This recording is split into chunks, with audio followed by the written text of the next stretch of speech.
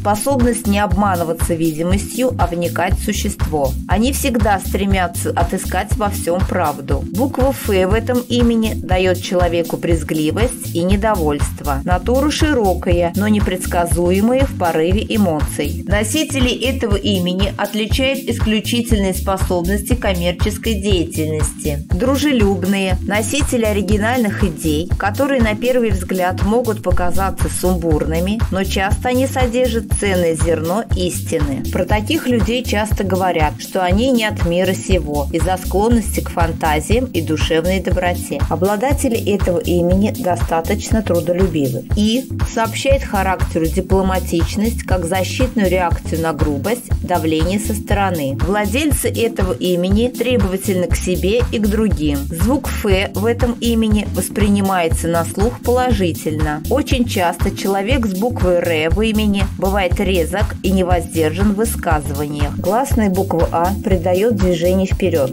но выбор и нрав этого имени диктуют другие буквы, заключенные в имени носителя. Буква «Т» дает человеку настырность, внутренние противоречия, сомнения и страхи, тормозящие духовное развитие, отсутствие порядка и рассудительности в делах, присущие этому человеку. Буквенное значение имени во главе с буквой «А» означает силу духа и стремление к успеху во всех сферах жизни. Этой сильной личности характерны такие качества, как энтузиазм, ум, трудолюбие и терпение в достижении жизненных целей. Не обещайте человеку с гласной «И» в имени нереальных вещей. Не поверит, поскольку трезво смотрит на вещи. Дорогой друг, поставь лайк под видео и подпишись на канал. Мы зависим от твоей помощи.